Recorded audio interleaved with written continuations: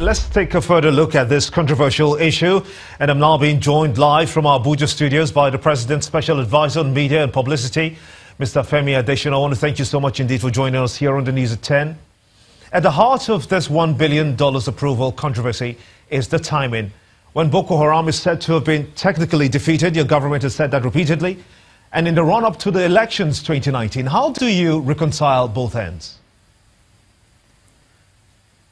Well, two things there. One, that fund is not meant to battle Boko Haram. It's not Boko Haram fund. It is fund to battle insecurity. Boko Haram is not the only insecurity, it's not the only form of insecurity we have in Nigeria. So those who have dubbed it Boko Haram fund are the ones was meant to fight Boko Haram. Rather, is to equip the military so that they could get better equipment to fight insecurity in the country, not just Boko Haram.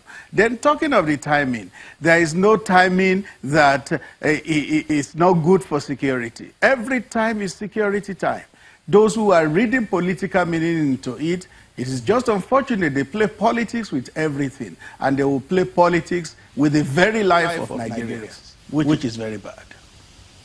Now, I'm poised to ask you, was due process followed by Mr. President Muhammadu Buhari in this approval in view of the position of the National Assembly insisting that it has the powers to appropriate funds for such expenses according to the Constitution, which they rely on?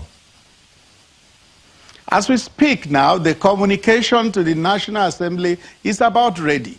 Those who have been venting spleen and flexing muscles over the matter should just have bothered to make inquiries from the Senior Special Assistant to the President on National Assembly matters. If they had inquired, they would have been told that the communication will soon be on the way to the National Assembly.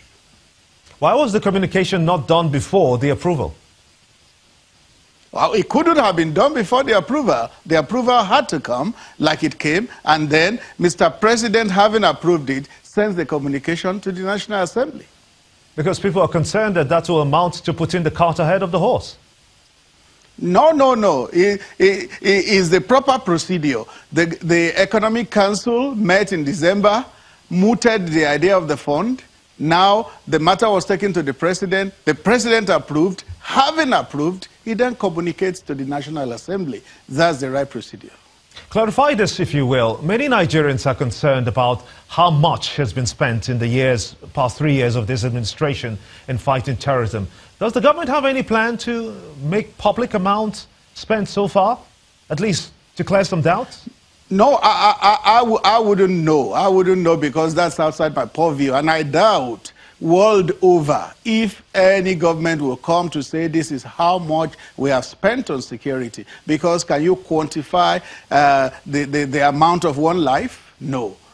So it's not something that I think any government will begin to disclose. But we know that it's expensive. I remember that the Chief of Army Staff spoke about some trillions of naira recently. It's very expensive. Security is expensive, but human life is much more expensive.